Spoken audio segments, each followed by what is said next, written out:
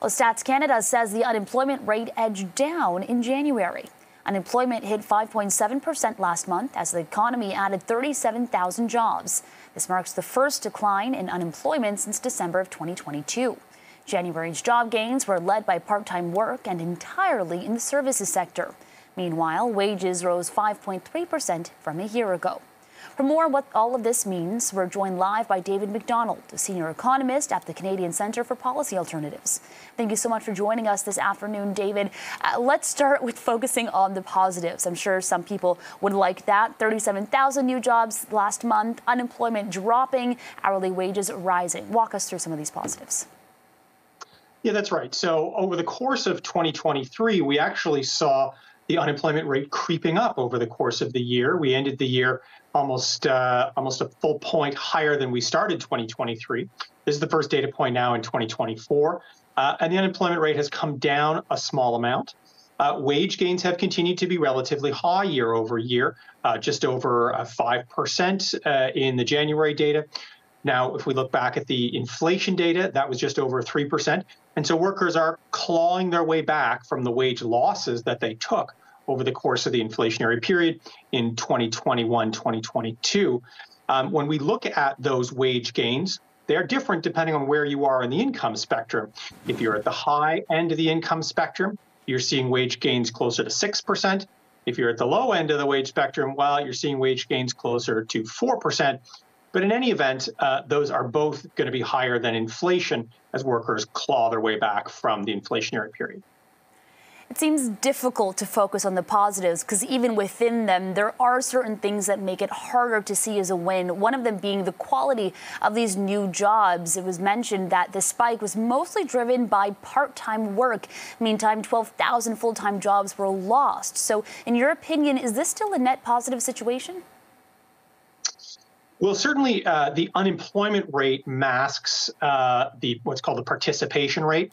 And so the unemployment rate can go down if people stop looking for work. That's not because they got a job. It's just because they stopped looking. That means the unemployment rate goes down.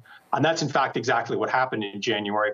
The employment rate went down, particularly for youth, as well as for prime working-aged adults, although it didn't go down for seniors. And one of the big reasons why it went down was youth in particular stopped looking for work and went back to school. And so we see this switch of people out of the labor market into seeking out school, which isn't necessarily a bad thing over the long term, but it is one of the reasons why we saw the unemployment rate go down.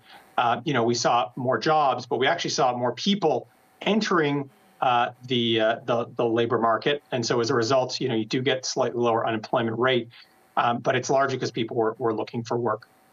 So the story's hidden within the numbers. I'm curious about the future of everyday Canadians when it comes to these numbers. It seems like BMO, CIBC economists have come out warning they're not rushing to cut interest rates anytime soon based off this data. So my question for you is, are they right to make that call? Well, so we've got two new data points now. We got the GDP numbers out last week. We now have these unemployment rate numbers that came out just yesterday. The GDP numbers were actually quite positive for the fourth quarter of 2023. That was not what was expected. We were expecting zero growth like we saw for most of the year of 2023. It looks like, these are the preliminary numbers anyway, it looks like the growth was pretty decent in the fourth quarter of 2023. Then we see the unemployment rate statistics, which are slightly improved. But the other thing the bank does not want to see, this is the Bank of Canada, they don't want to see wage gains. They do want to see the real pay cuts that workers took in the inflationary period. They want to see those stick around. They don't want to see workers claw their way back because they think that's going to drive inflation. I'm not sure that that's true, but that's certainly the bank's position. Now, Tiff Macklem, the governor of the Bank of Canada, put out a speech earlier this week where he said, in essence, I'm paraphrasing here, but he said the period of rate increases is over. What we are looking at now is when do we decrease rates? And so I think in that setup, I think we're going to wait a little bit longer to see decreases in rates, given the strength in the economy, given the strength in the labor market generally, but critically, given the strength in wage gains, as workers try to claw their way back, this is something we may wait longer for. We may sit at this 5% overnight rate for longer, which is going to be increasingly difficult for people with mortgages or people renting.